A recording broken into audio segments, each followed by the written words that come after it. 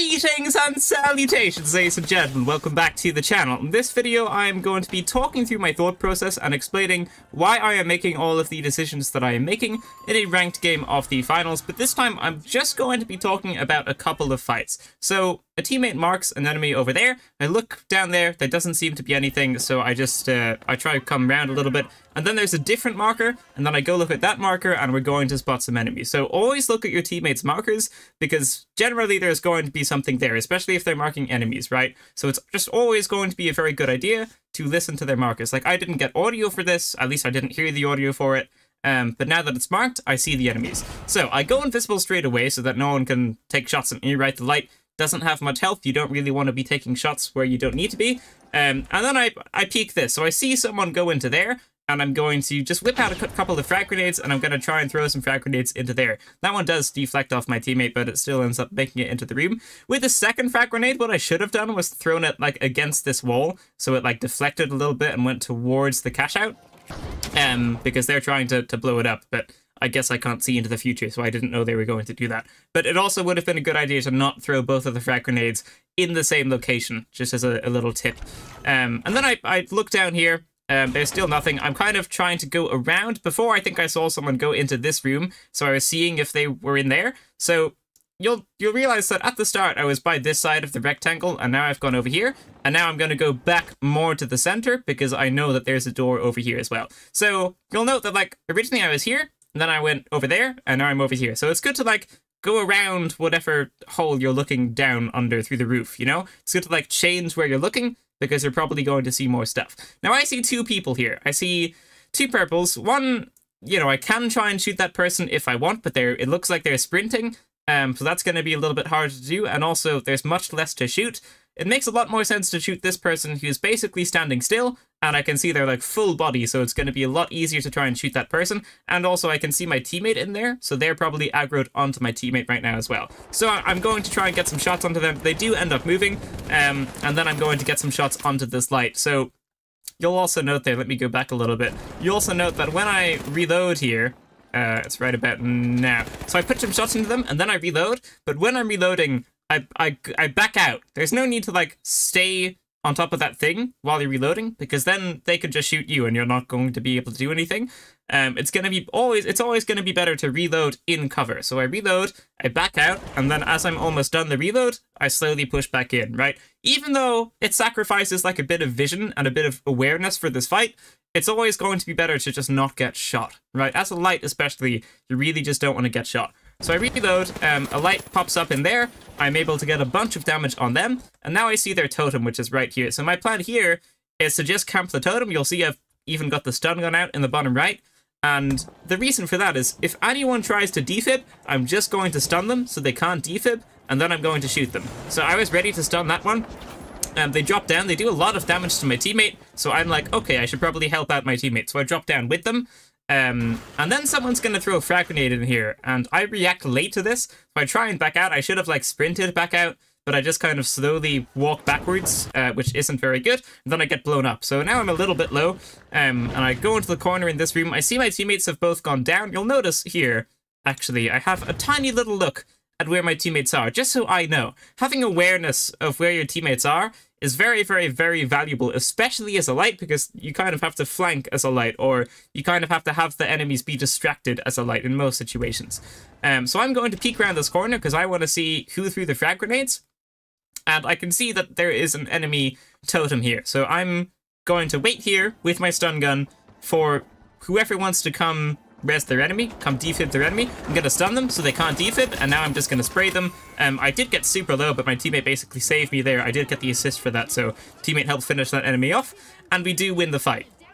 So just, like, that would have been really annoying to deal with if I didn't stun that enemy and they got their teammate up, right? That would have been super annoying to deal with, but luckily I stunned them, because that's very, very powerful. They couldn't res, and then I was able to get that elimination. Teammates also just did very, very well. I think in most of these fights, my teammates are going to go do pretty well as well, which obviously always helps. But yeah, we're going to go on to the next fight, which is right here. So we're going towards Cash Out A. Purple is at this. We don't have... I know, we've got a little bit of time, but not a crazy amount of time. Like, if we get white, we won't be able to fight here again. And I'm not sure if you can see it or not, but there is an enemy up there. So I'm going to go invisible because I obviously don't want to get shot. My teammates are kind of shooting from far away, which is fine. But I would rather push in and then try and like take out a couple of enemies while they're distracted by my teammates, because that's literally the light's job. Well, it's one of the light's jobs. So I just see a random person here. I was going to try and like climb up this debris and flank the person that's shooting at my teammates, but there's one here. They're placing a pyro barrel, so right now they can't shoot me, you know, and if they try and blow up the pyro barrel, they're going to damage themselves as well. So I just stun them, and then I'm going to take them out. In general, you want to start off with the stun, unless you're saving it for someone that's going to defib or someone that's going to try and steal the cash out that you have. But unless one of those two things are happening, you might as well start off with your stun gun. And I did get a little bit lucky in that I like was able to shoot them around this cover. Like, they can't see me here because they're a medium and I don't think they were crouching. And because I'm a light, I can like fit under this. So that's a little bit unlucky, but they were like super duper low. So I'm pretty sure I was going to be able to finish them off just fine here. So I just get a pick there. I stun them and then I take them out. Stun gun is very, very powerful. And now I'm going to climb up this debris because I want to go back to my original plan, which is to shoot the people that are shooting at my teammates, right? So I'm just going to try and get a couple of shots into this person. They do end up moving as soon as I start shooting, which is a little bit unfortunate, but hey, it is what it is. And now his teammate does very, very well. They just go straight to the cash out. And to the enemy that I just shot at, it's probably going to seem like it was me that went down to the cash out, so they're probably going to be fine coming down here now. I think that's what happens to the enemy. Maybe it's a different enemy, actually. I'm not sure. In fact, I think it is. But anyway, they try and jump down. I'm very ready for that because that's where the previous enemy was that I was shooting at, right? So I'm thinking they're still up there, but I think that was actually just a different enemy. But that's how I was like pre-aiming that. And then there's an enemy down here. I see my teammates taking some damage, so I'm just going to help them take this dude out. We don't have much time left to get the cash out, but if we get this dude, it should be fine. They're not medium, so I don't have to worry about like instantly stunning them. I can just kind of take my time with this. There's also like another teammate here. I just reload my stun gun. I do try and stun them, but I hit the metal thing. And then I'm able to get the kill because my teammate got them super duper low. Teammate's going to go for the cash out. They're going to get it, and I'm going to res while they're getting the cash out. And yeah, just another fight that goes very, very smoothly.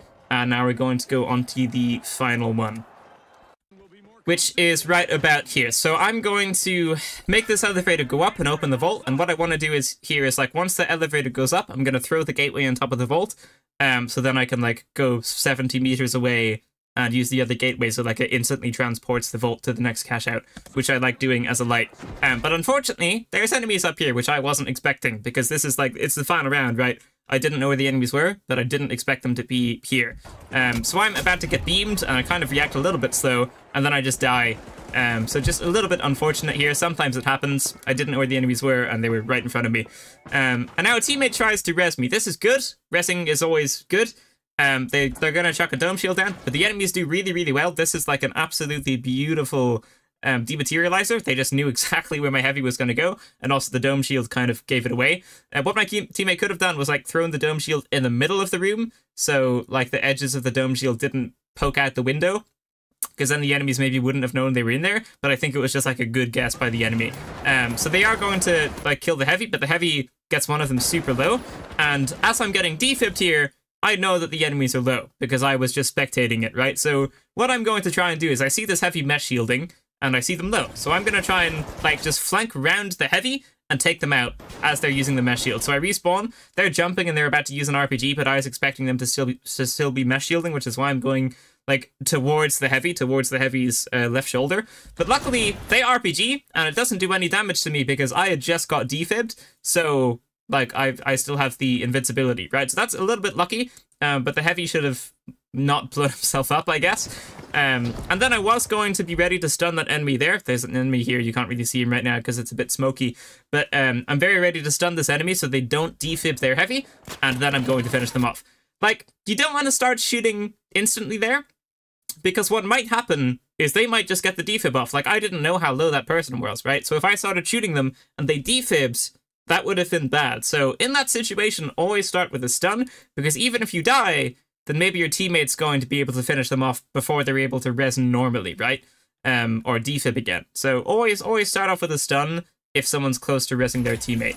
And now I'm just looking around because I'm not too sure where the third and final one is. I'm looking at my teammate over there, and here he's going to start taking some damage. I run towards him a little bit, and you can't actually see the enemy through this window right about here. You see him there.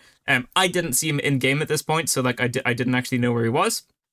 And right now, what I'm thinking is he just had a little fight with my other teammate, right? So he's probably low, and he's probably going to let his health regeneration kick in. And I'm thinking that because he probably thinks that I'm resing a teammate, in which case he should just let the health regeneration kick in, I think. Actually, no, you know what?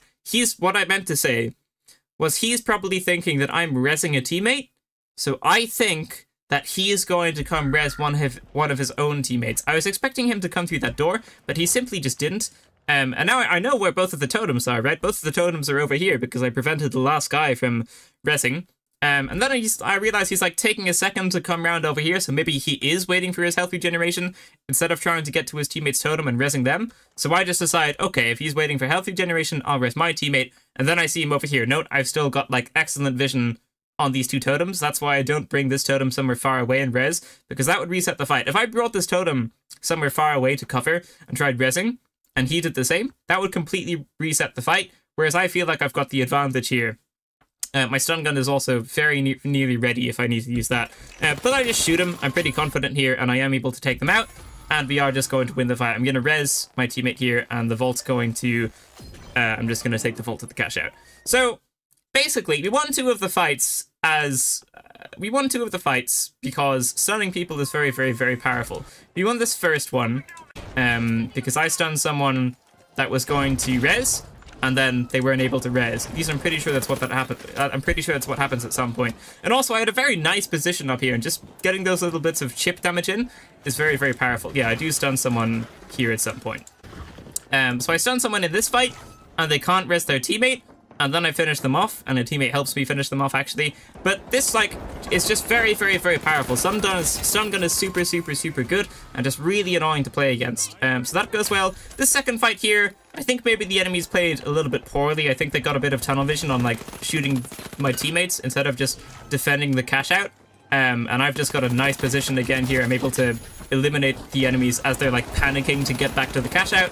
And then in this third fight, again, I basically just stun someone that's going to defib, and it just goes well, and then I'm able to finish the last person off, and it just all goes pretty smoothly. So we do actually end up winning this game as well, but I wanted to try making like a shorter video where I kind of explain things a little bit more slowly, just to give you the full idea, because a lot of the time in my longer form videos, I kind of talk about stuff quite quickly, but I wanted to try this out. So, well, there's the VLC logo. Can I play it? Yeah. Yeah, there you go. Thank you so much for watching, ladies and gentlemen. That is going to be it for this video. If you liked it, leave a like, subscribe, and I will see you in the next one. Farewell.